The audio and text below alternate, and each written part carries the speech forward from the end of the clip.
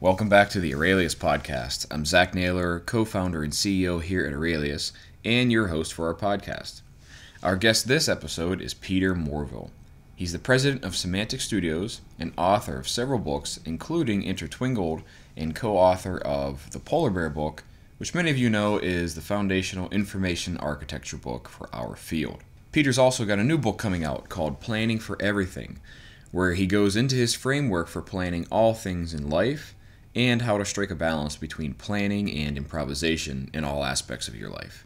We had a chance to chat with him about the book and the topics within, but also a lot about Peter's experience. He's been around our industry for a long time, and being a several times published author, speaker, and practitioner, he shares very timeless wisdom on some things like how to convince stakeholders to do research or more research, as well as systems thinking and how that applies to design. And finally, how to be mindful and self-aware in your work as a designer, researcher, or product leader. As always, it was a wonderful chat, and I think you'll take away insights to apply in your everyday work right away. If you enjoy our chat with Peter, we'd love it for you to leave a rating or review for our show on iTunes. It really helps others find the podcast and get the most out of the great insights our guests have to share. And finally, if you're new to our show, I just want to let you know that our company Aurelius has built a user research and insights tool for folks just like you and I, where we help you add, tag, organize, and search all of your research notes and customer feedback so you can make sense of it faster and easier than ever before. You can then create those key insights or nuggets to share with your whole team to make awesome designs, products, and features. We have a 14-day free trial, and we'd love to have you try it out and let us know what you think. Head over to our website, aureliuslab.com. That is AURELIUSLAB.com. Or you can find us on Twitter at AureliusLab to sign up. All right, let's get into it with the episode.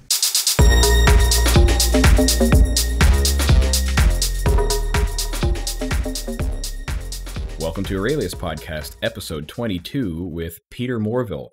He is the president of Semantic Studios, as well as an information architecture and user experience pioneer. Peter, very warm welcome to the show. I'm real happy to be here. Awesome. Well, let's dig right into it.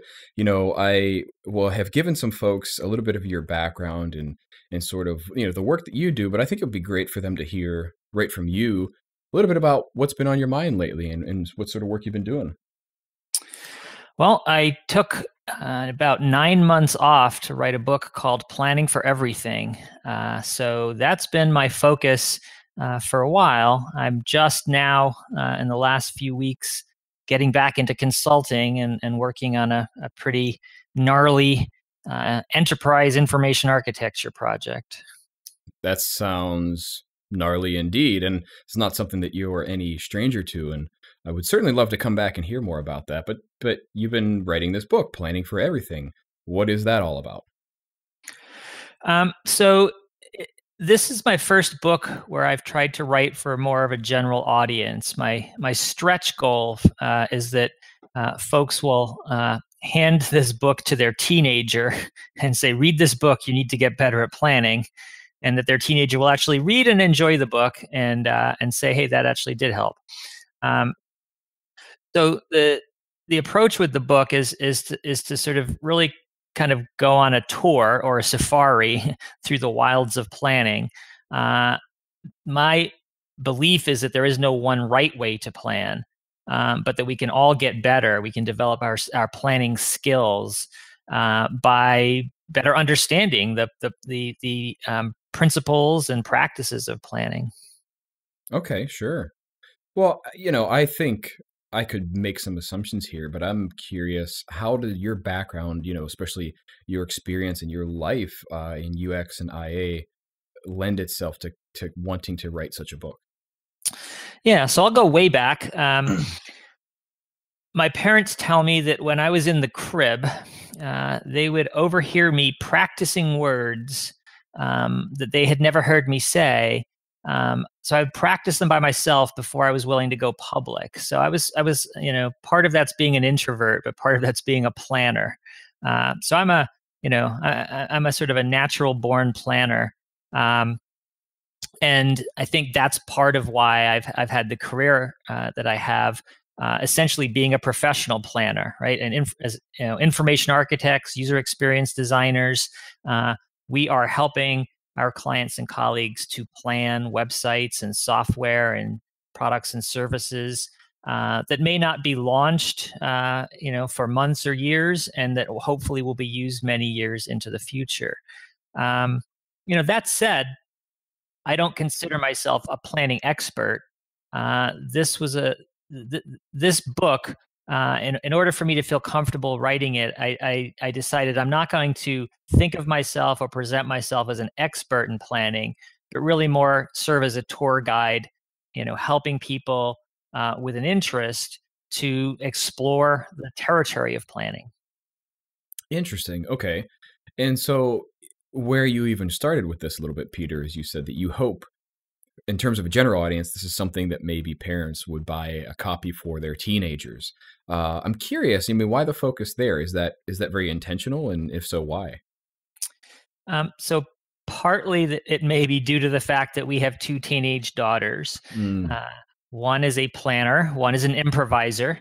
Uh, they both we see their strengths and weaknesses, and and i- in thinking about this book, one of my goals was for to write a book that would be useful for both planners and improvisers. Um, but I've done some interviews in preparation for the book. Sort of part of my research was talking with folks, and I heard from at least one person, about their frustration with their kid who was going through high school and how they had never really been taught planning skills, and that they were watching their kids struggle with homework assignments that were sort of um, you know kind of would stretch out over the period of weeks, and there was an expectation that they were planning and moving forward, and that they would leave things till the last minute. So I think of planning as a skill or a literacy that's incredibly important in our lives, and yet we're very rarely taught explicitly uh, how to plan. We pick up tips from our parents, from our peers, maybe from our teachers, but uh, we form habits and assumptions early on that we often just live with. And so this book is sort of intended as an intervention to get people to be a little bit more reflective, and recognize that there are many different ways to plan. The way that we learned in our as a kid, it's not necessarily wrong, but there may be ways that we can get better. that's awesome. And I actually really love that rationale for targeting teenagers, because those are such pivotal years too, for the development of little humans.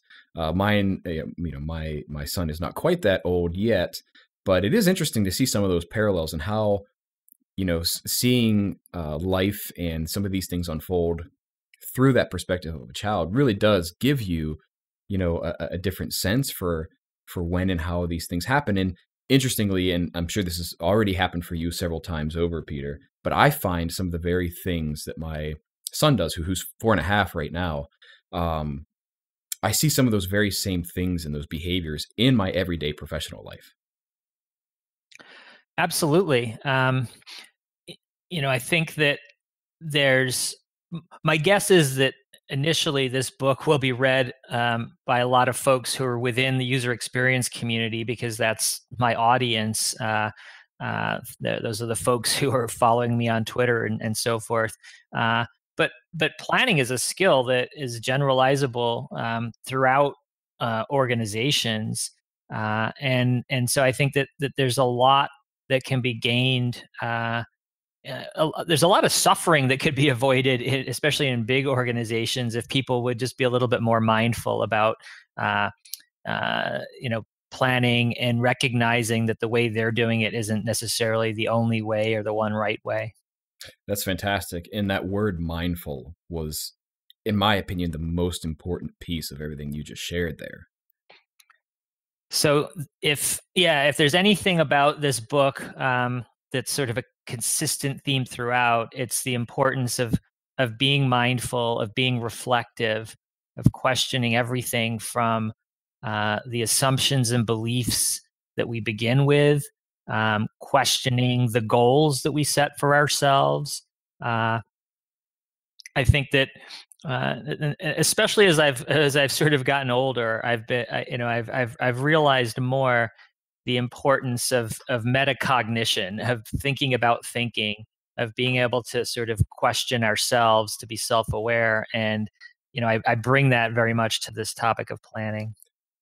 Okay, so that's awesome. Now, I really want to dig into that because that is such an important, I don't even know what to call it, aspect or virtue of a person that I really do think makes them more valuable in everything that they do in their life. And so, you're taking a lens of planning through that, right? So tell us a little bit more about how you dig into that, even maybe at a high level in the book. I mean, planning is what? What are the fundamentals of that for you?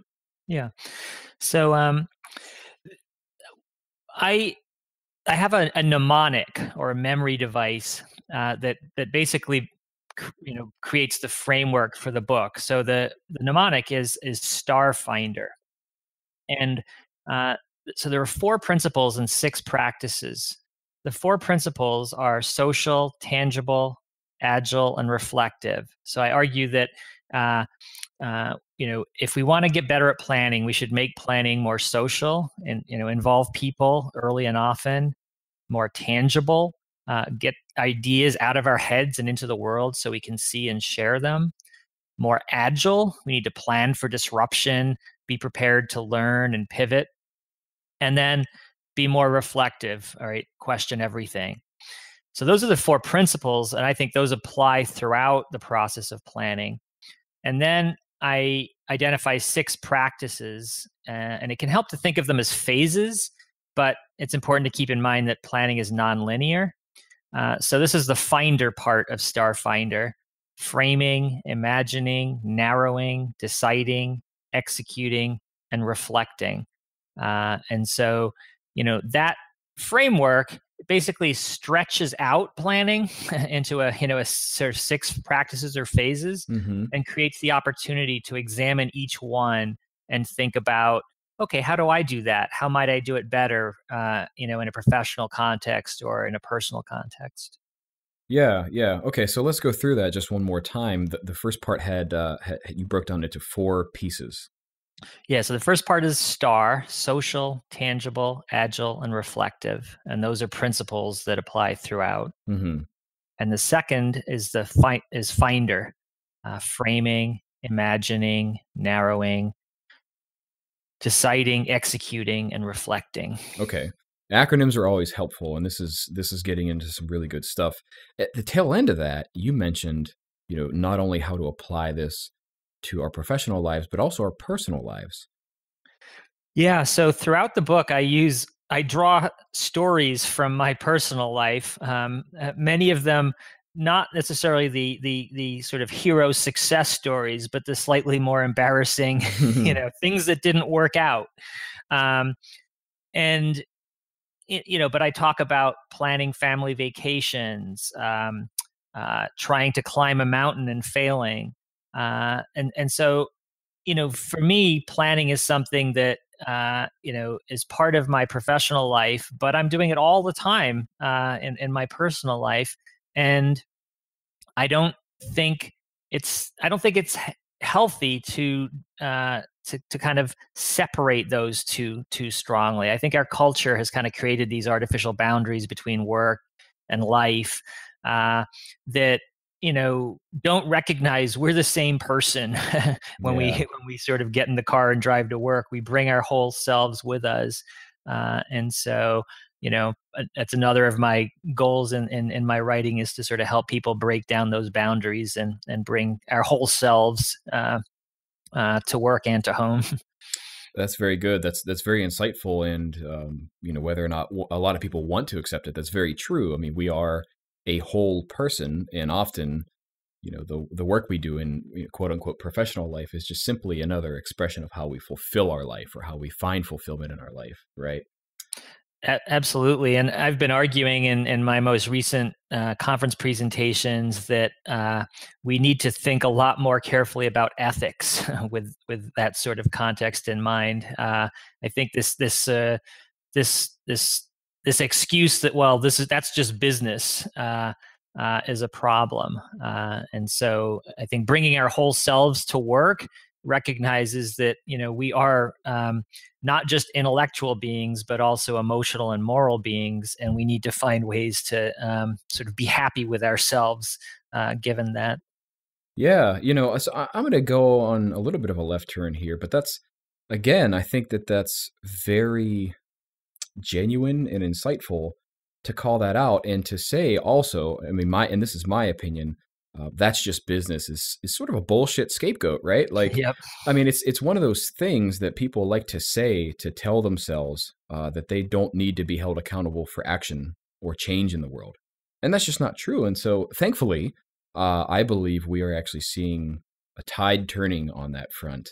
And we're seeing people bring more meaning, personal meaning, if we're going to continue with that analogy, personal meaning into their professional lives, very, very consciously, which I think is an extraordinary thing. It will literally help change the world.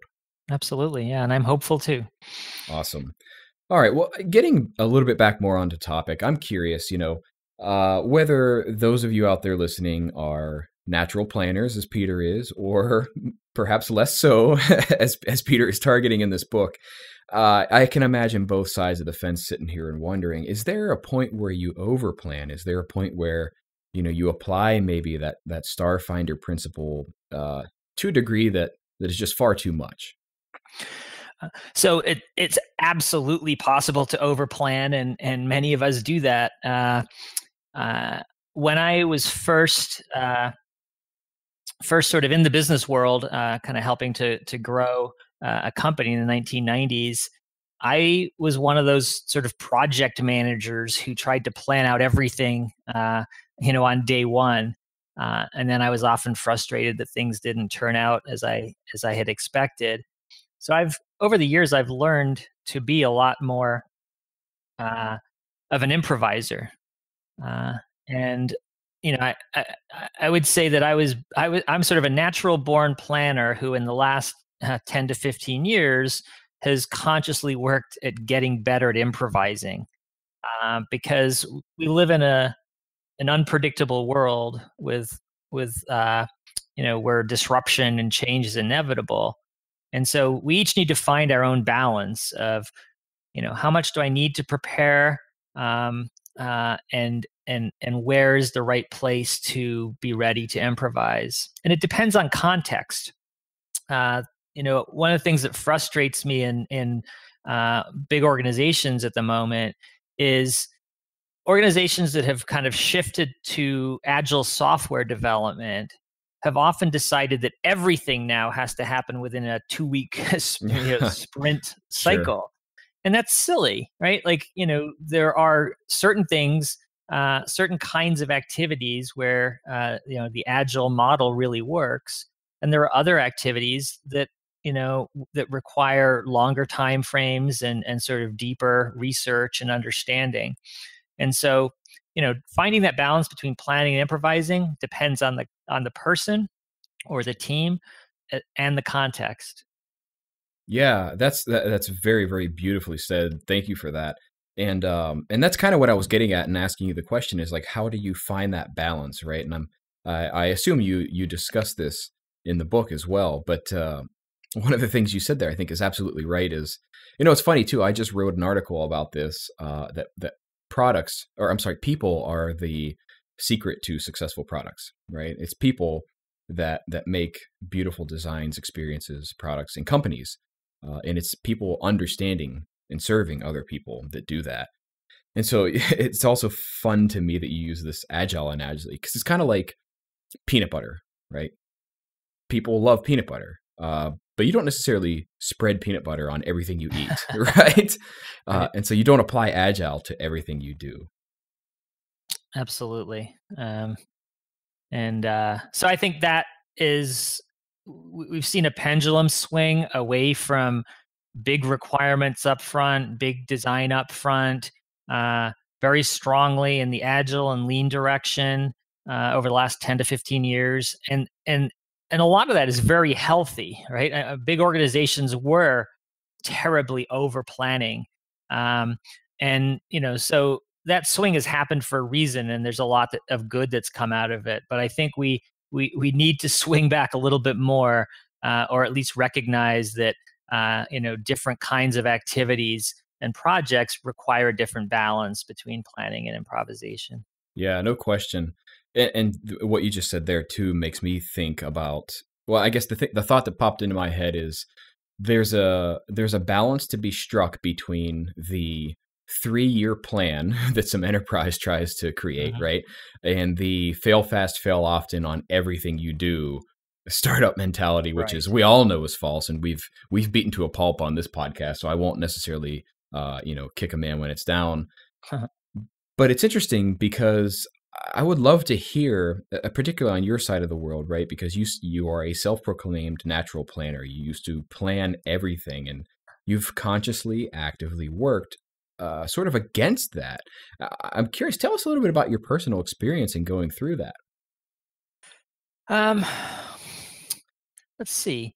So, as I mentioned, I remember well the early days of growing a company and over planning, and the frustration that I felt when things didn't go well, or go according to plan.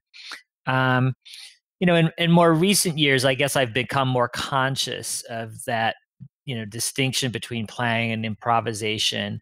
And, I find that this is an area that uh, we often tend to create these false dichotomies, right? So we try to categorize people as, oh, I'm a planner and you're an improviser, and then we argue over what's better. And yet, yeah, so I feel there's a line I use in my the book I wrote before this one, Intertwingled, Mm-hmm. and I sort of say we use check boxes, when sliders would be more appropriate, right? So instead Mm-hmm. of sort of saying, "Are you a planner or an improviser?" You could imagine a slider where you sort of try to find, here's where I am in the spectrum between planning and improvisation. So I've become more conscious that, I don't. Um, I'm not always so careful with language. I don't think, we can always police our language, but when I think about it, it's better not to, categorize ourselves and others, you know as one or the other, Mm-hmm. but to recognize that we all are at some point in that spectrum, and we can nudge ourselves one way or the other, depending on, our strengths and weaknesses, and depending on, where we think we might want to go for a particular context. That's a bombshell of knowledge that I think you just shared there, Peter, because it's actually poison to a lot of organizations. We have these masks that we expect people to wear, and Mhm. no gray area and ne'er between the two shall meet sort of thing, right?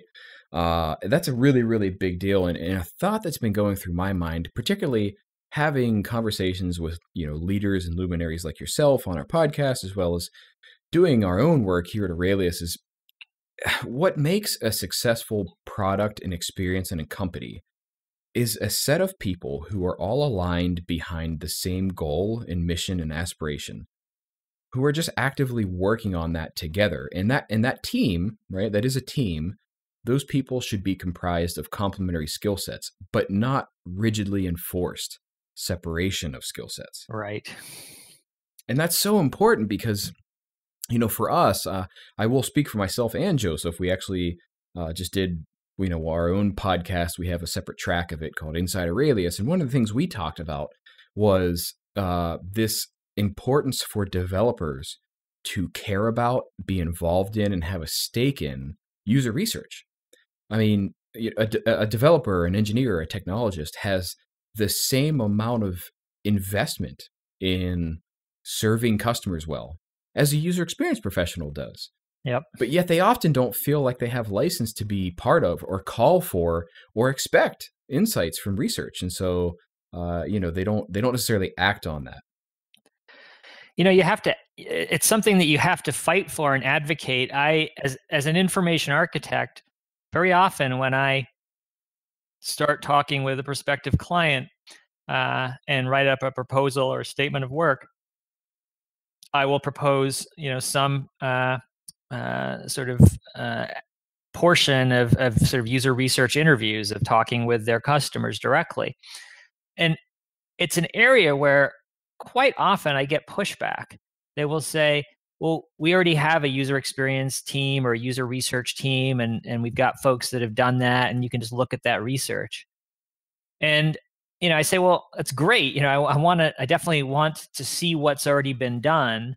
But my, first of all, there are questions and hypotheses that I will want to explore as an information architect that are almost certainly different than what has already been explored by the existing teams. And secondly, I gain a huge amount of motivation, and by actually directly talking with and observing users.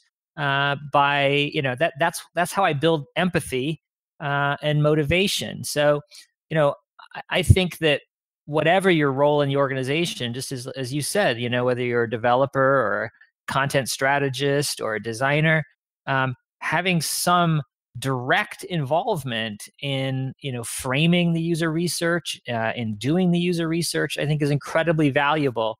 But organizations often set up these silos and the sort of the sense of turf that can make that difficult. Yes, it's a big deal, having everybody who is connected to the customer. I'll steal a quote from Aaron Walter, who we recently had on the show. And one of the things he said is that connection to the customer throughout the company. That's a superpower. That's something that he and his team at Envision, with the design education team and the design genome project, they found is just, that's the thing that separates really exceptional design and product teams and engineering teams, for that matter, Yep. As opposed to everybody else. But yet here we are, Peter. You're finding this pushback, even with somebody like yourself, who is a world-renowned speaker, published author several times over, recommending this stuff. I'm really curious, and I got to imagine people who are listening to this conversation are asking as well, how does Peter then deal with that, right? Like, of anybody, you're somebody who should be able to manage this really, really well, being such a seasoned and high-level practitioner that you are. Yeah, and it depends on context. Sometimes I will push back right then and there and say, no, I really want to do some user research as part of this initial phase. And sometimes I'm successful in that. Other times I'll be patient and I'll say, okay, well, why don't we, during this phase, I'll meet with the user researchers and we'll ask them to share what they've done so far. And we'll sort of identify gaps, sort of between what's the current state of knowledge about the customers and what's our sort of desired future state. And then in the next phase, if necessary, we'll do user research. Mm-hmm. And so I guess that's another thing that comes with getting older, is I've got a little bit more patience, and I recognize that if we're going to have that chance to move forward to a subsequent phase, we can kind of do it then, once it's become completely evident that there's stuff missing. Sure. Well, and there's a nugget of very valuable information that you just shared there. Now, whether or not people really grasp that, I'm going to combine a couple different things here. So there's a quote from one of our previous guests, Peter Morville, as well as a quote from a talk I've been giving recently, right? So Peter told us on his episode that he takes this sort of lawyer-like approach to design. And that resonated with me because I always felt like I was very, objective and presented the facts and laid out a case for that, right? And so that was beautiful language for me to resonate to. But one of the things that I've been sharing, Peter, in a talk that I've been giving recently on selling your ideas, and I get into selling research. The idea there is that you are not selling user research, right? You are not selling the activity of talking to people and gathering insights. What you are selling is confidence. You are selling answers to questions. And so it kind of sounds like to me, and please keep me honest with this, that as you're negotiating and navigating these challenges, you're allowing people to find that they don't have all the information to make them feel confident in the decisions they're making. Yes. I One of the things that's interesting about being brought in as an expert, and I've seen huge variation across organizational cultures. Some organizations are really expert cultures, and they're looking for the expert to tell them, the right way to do things. Yeah. I feel uncomfortable in those uh, cultures. I can play that role if I have to, but you know the stuff that we're often dealing with is sufficiently new and complex that nobody really is an expert. That nobody knows the one right way to do something, and so I prefer cultures that are more kind of collaborative, where we're going to kind of figure out the best answer come up with the best answer or solution that we can together. And you mentioned earlier the sort of notion of teams kind of working towards a shared goal. And I you know the thing that one of the most valuable resources for me when I was doing research for the book was a surprise. I found that the Marines have published a guide to planning. Right, this is how the Marines do planning, and it's a PDF. It's available for free on the web, and so I sort of stumbled upon this, and I would never have thought about it, but once I found it, it made sense. Right, these folks are sort of sending people into harm's way, into totally unpredictable situations.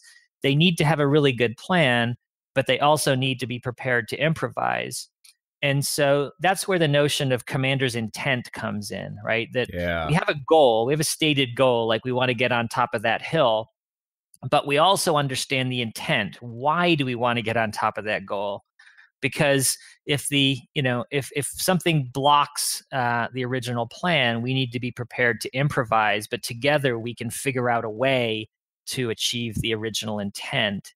So I think that kind of collaborative approach of sort of saying we need to work together to sort of solve the problems as they arise. We know where we're headed, but we also realize we may need to help each other around obstacles. Oh, Peter, you are tugging at my heartstrings right now. This is awesome stuff. And again, I mean, selfishly, personally, because this is such a big deal to me, you are absolutely right. And I personally also study a lot of, military history and culture, and even follow some folks who are relatively on the forefront of those lines right now, no pun intended. Folks like Jocko Willink, right? And so he talks about this kind of thing. And yes, that manual you talk about, I think is very, very important. I'm going to take a step back, right? And just simply say something that we've stated on this podcast before, which is, let's take a look at the work we do. Most of the time, most of us listening to this, we are doing work on apps, right? Web apps, websites, mobile apps. This is not mission critical stuff. But if we can take a page from the chapter of the U.S. Marine Corps planning guide and maybe take one step, two step backward, we're actually in really, really good shape, right? And the other thing there is inherently in some of the things that you said, I would translate into the way that I talk about goals as well, which is, yes, here's our stated goal for a product, an experience.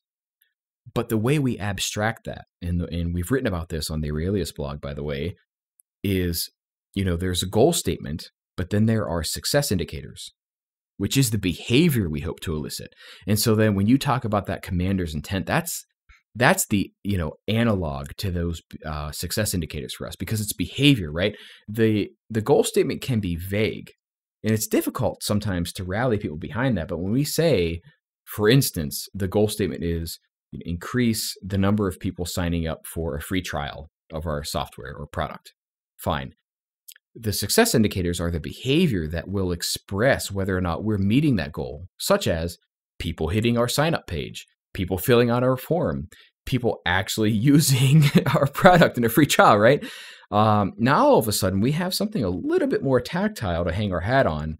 As you mentioned, overcoming that hill, or I've never been in the military, so I can't say appropriately, right? But like achieving that goal, that aim, and it allows you to improvise and do so appropriately in your context, which we all are being called on to do every day. Yep. Although I'm going to push back on one thing, which is, so success indicators or metrics. I agree that it's important to have them, but we also need to be incredibly careful to not, become too attached to any particular set of indicators.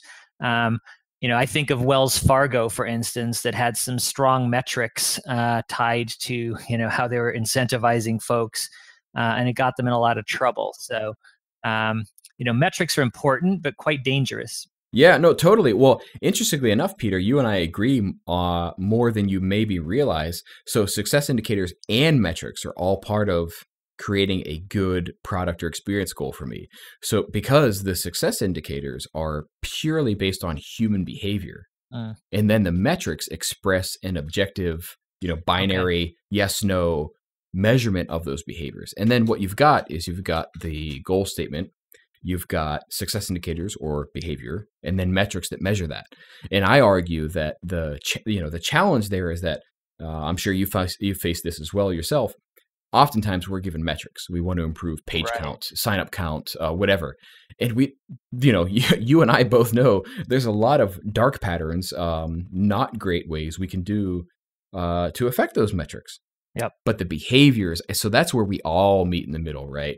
That's where us as designers, engineers, even business leaders all agree this is the behavior that we want to elicit from our customers, right? And so then if we can all agree on that middle piece, then the metric should move, and then the more abstract goal statement should be met. Sounds good. Well, good. Wow, I've never had that easy of an argument, but also you're a brilliant mind in our field, so that would make sense that you get that. Awesome. Okay, so tell us a little bit more, and even before I go any further, Peter, you mentioned your prior book, Intertwingled, which I read and I found very, very important. And it was funny to me, not funny, but interesting that you mentioned your upcoming book was your attempt at more of a general audience. I would hope you take this as a compliment. I think Intertwingled was absolutely an important book for a general audience to understand the interconnectedness of all things and the work that we do, and how, even using your words, that mindfulness can help us be better. Yeah, I think of Intertwingled as not necessarily being limited to a UX or technology audience, but there are certain limiting factors in taking a sort of a systems thinking approach. Mm-hmm. Systems thinking, there were these brilliant people back in the 70s and 80s kind of exploring this whole notion of complex adaptive systems, and they achieved some degree of success in terms of spreading their ideas, but it never really stuck. Right? You don't have a lot of university departments of systems thinking. If you stop your average person on the street and ask them, do you know what systems thinking is? They'll say, nope, I have no idea. Sure. And I think that systems thinking and information architecture both share the fact that they're sort of asking of people to kind of go to a level of depth, complexity, to kind of become abstract, to think, more of sort of systems and sort of consequences and sort of, longer term. A lot of folks just kind of like run away from that, right? Like, no, thank you. Yeah. So there is a self-limiting aspect to Intertwingled, but at the same time, one of the things that I think is is nice about it is it attracts people from a really wide range of backgrounds who are drawn to that more kind of systems thinking, kind of how are things connected way of approaching the world. Definitely. And that's definitely the place where I would agree with you, that's the, the middle ground, or the more general audience that should accept and absorb the insights that you shared in your book, Intertwingled. I love the fact that you directly call out the fact that it is systems thinking. It's a matter of considering the actions that are in my sphere of influence and the second and even third degree effect of what I do there. Yep. The one of the stories I tell in there is the origin of the term Cobra effect, wherein in colonial India, the British who were running the show for a time, they didn't like all the big poisonous snakes, right? And so they put a bounty on cobras and said, for every dead cobra you bring us, we'll give you a small amount of money. And so if you just looked at the first order effect, you would say, oh, great plan, you're going to get rid of the cobras. But of course, some of the smart Indian folks basically built cobra breeding farms and started breeding cobras so they could bring them in and get money. And once the British kind of caught on to this, they said, that's it, no more money for snakes. And so, of course, the cobra farmers released all their snakes. And so, you basically had, a far worse problem than you started with. Right. And there are examples today of the same kinds of things going on in our world.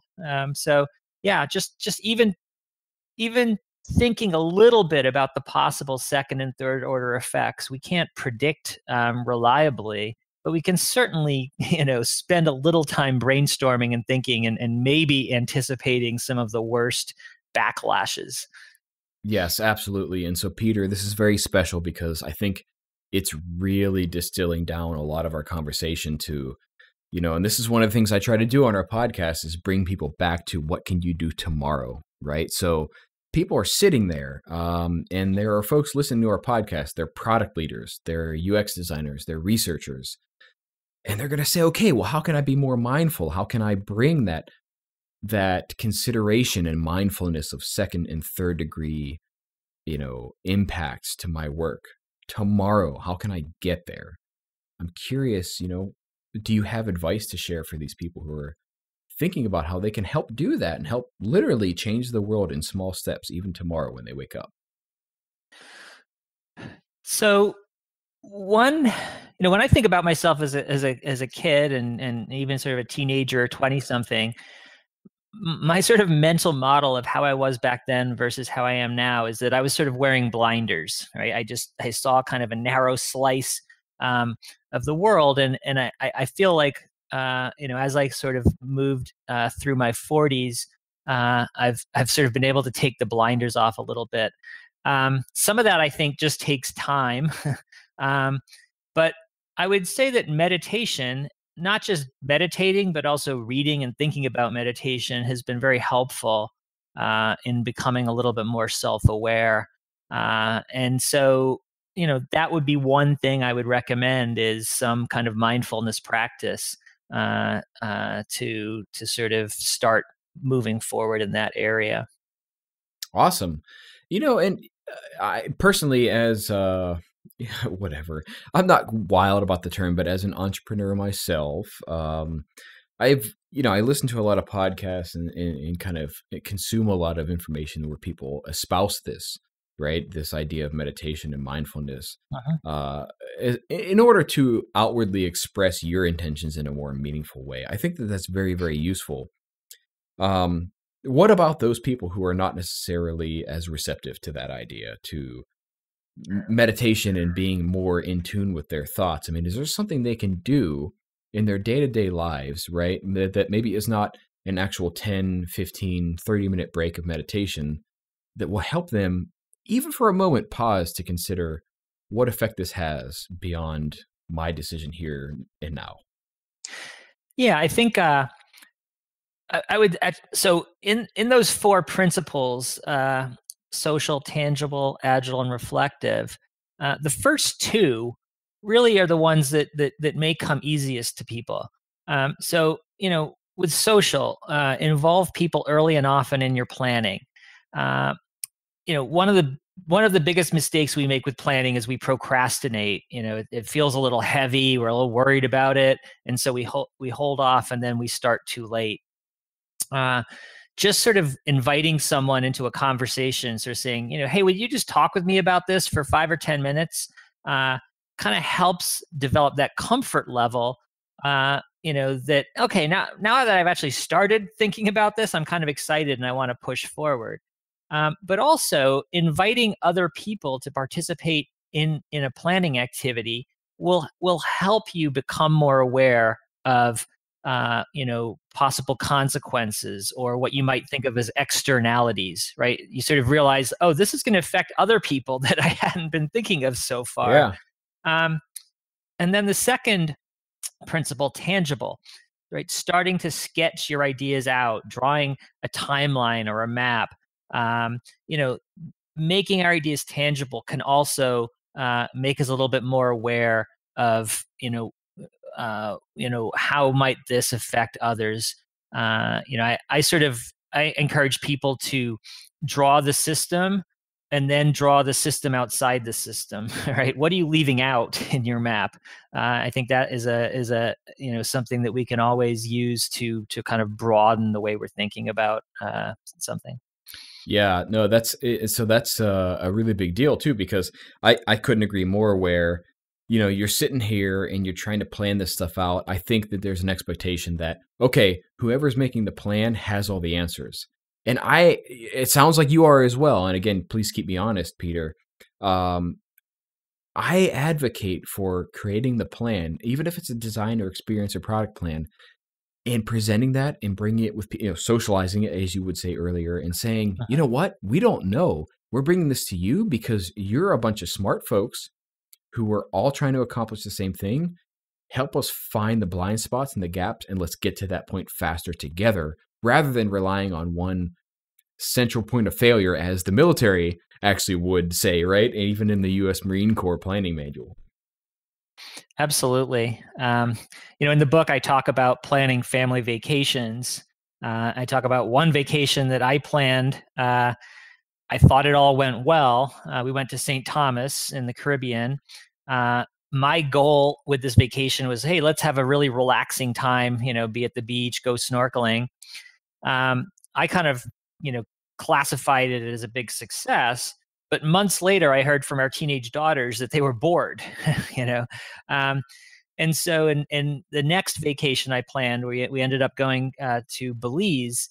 I talked with them early and often about, what do you want from this vacation? And they were really clear. They wanted adventure. So we ended up doing this crazy cave expedition in search of Mayan ancient Mayan pottery and skulls from child sacrifices. We went swimming with sharks. We did some really adventurous stuff. Some of it was a bit scary, but they had the greatest time. And so for me, that was a great example of, my default had been, okay, I'm the dad, I'm going to plan the vacation. And, I thought about other people, and what they would enjoy, Sure. but I didn't ask them. And so I've gotten better at that. Yeah, no, and that's just, it's such a beautiful and human example of how you can connect with this, right? So for people who are out there who have kids and maybe the primary caregiver of that, and regardless of the role you play in that relationship, right, is like, you're absolutely right. There's some expectation on me that I'm supposed to figure it all out. But in reality, the only way, quote unquote, you figure it all out is by including the people that you're trying to serve in that process of planning. Yep. And one of the things I've been arguing recently in my conference talks is that it's really good to, when you have an opportunity to build your team, to sort of decide who to include in that planning process, it's really good to include people with different backgrounds and perspectives. The way I phrase it is, diversity is a cure for unpredictable adversity, right? Because people with different perspectives and backgrounds may have a see a different way around those obstacles as they arise. Yeah, well, that's ever more important than it has been in the society and the world we live in now, which is, yes, they are blind spot indicators. Yep. Right? Is where this is something I believe, this is something I know, and there's a relative truth there, and relative being the operative term, right? Until you are exposed to this adverse, ununderstood perspective or set of views, that your work and your perspective only improves. Yeah, I think many of us have maybe sort of had an instinctual or sort of natural appreciation for diversity, whether it's biological diversity or diversity in a human context. But now we're being forced to be more explicit in arguing why diversity is a positive thing. Certainly. Well, and I would tie it back to something that you introduced in this conversation, that idea of mindfulness, and that's why that was such a big deal for me, where the simple act of choosing to be more mindful of yourself and your actions beyond your sphere of influence, I think, is a very, very big deal. Yep. What I like to say is there are no externalities. So that's a big concept to think about. It's a lot of responsibility that we have, but we affect the entire world with all of our actions. Certainly. And I think that that's an important thing for all of us listening to this podcast who make things for other human beings, is worthwhile to consider. Peter, this has been such a delightful conversation with you, but I realize we're running up to the end of our time. I'm curious, is there anything else that you'd like to share with our audience that we haven't discussed today, or other places they can find you and your work? So I'll make one pitch related to my book that may be interesting to your audience, given that this is a podcast. I heard from some folks several weeks back. They were saying, when is the Audible version of your book coming out? I'm too busy to read books. And so I'm really happy to say that within the next few weeks, the Audible version of Planning for Everything should be available. And so those folks who commute back and forth to work and listen to books will be able to do so. Yeah, awesome. Well, I would hope and expect that all those people who are too busy to go ahead and read that book also are listening to our podcast. If they're not, then you folks need to get on that, and then also need to get on to Peter's audiobook coming up. Sounds good. Fantastic. And if anybody wants to get in touch with you or learn more about you, Peter, where should they go? semanticstudios.com or intertwinkled.org. Awesome. And Intertwinkled, this was not something that Peter asked me to do. This is of my own volition. Intertwinkled was a fantastic book that I think is applicable to anybody living their lives in the world we are in today, but more specifically, people who are doing stuff in the digital world for who knows, countless others. It's a very big deal. Read that book, and I think that will help change your perspective and bring that mindfulness to what you're trying to do. Peter Morville, this has been such a wonderful conversation. Thank you so much for joining us. I've really enjoyed talking with you, and thank you for having me. Fantastic. All right, everybody, we will see you next time. If you enjoyed this episode, consider leaving us a rating on iTunes or wherever it is that you listen to our podcast. And also, you can fill out our podcast survey, where you can let us know if someone awesome that we should have on the show, and even tell us about the things you would want to hear about, topics that are interesting for you. You can check that out in the show notes or on our website.